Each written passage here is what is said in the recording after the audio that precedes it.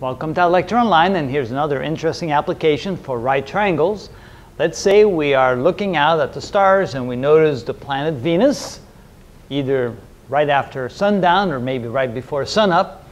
We measure the angle between the line going directly from the Earth to the Sun to the line going from the Earth to Venus, and we notice that that angle is 44.3 degrees, and also at that moment the angle from that line to this line and that line to this line is exactly 90 degrees, so we have ourselves a right angle triangle.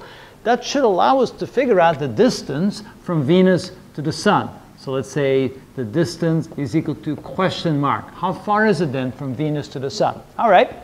It's actually fairly straightforward if you know right triangles. Here we can see that we want to find, let's see, we have the hypotenuse of the triangle. There's the right angle. Remember, the hypotenuse is always directly across from the right angle.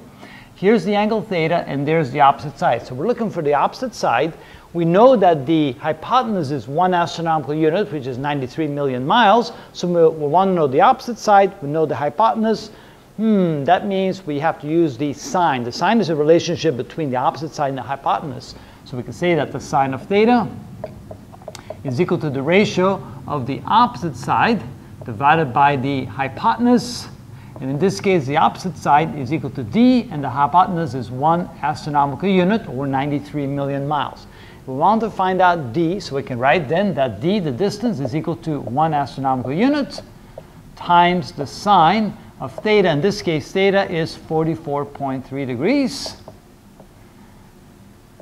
Like so. And so d is equal to, use a calculator, so 44.3, take the sine of that, and we get 0.6984.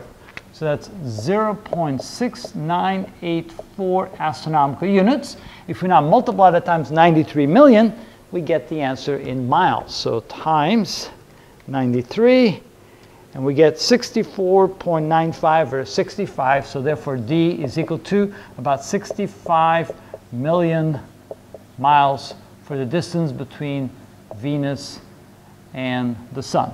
All right, so now don't come back and say, hey, that's not quite correct. It's slightly different. This is just an exercise. I put on some approximate numbers, but at least it shows us how we can use this technique to find distances in our solar system, or even distances to stars, using these right angle techniques.